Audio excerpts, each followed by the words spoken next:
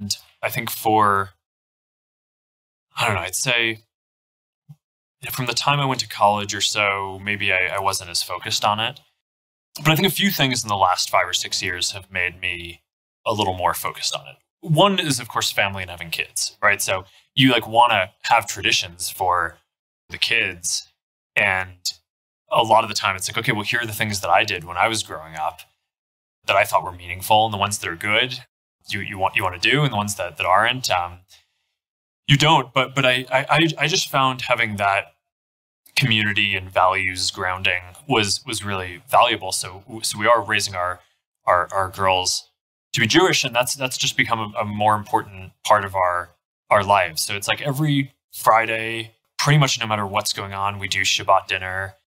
Priscilla actually loves this. I mean, she's basically, it's sort of a meditative thing for her, but from, I think about Tuesday or Wednesday, she starts carving out like an hour or so of the day to start cooking this Shabbat dinner. And basically we have a bunch of friends over, and it's just like a real center point to the week.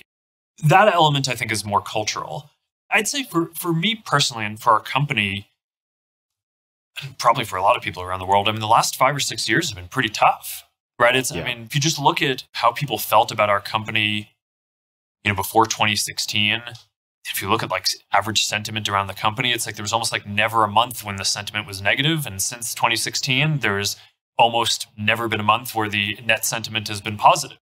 There have been so many social issues that have been kind of brought to the forefront that, we talked about this a little bit before in terms of the oversight board and how it's important that it's not just one person or one company making all these decisions trying to balance these complex social equities. But now part of me is I've kind of gotten an appreciation for why, there just need to be things that are bigger than you in your life. So even though, our country has a lot of struggles, I probably believe more in democracy now than I would have. I probably didn't think about it that deeply before, but I just think believing in kind of democracy in our institutions is sort of a bigger force than any individual, I think is sort of a grounding thing.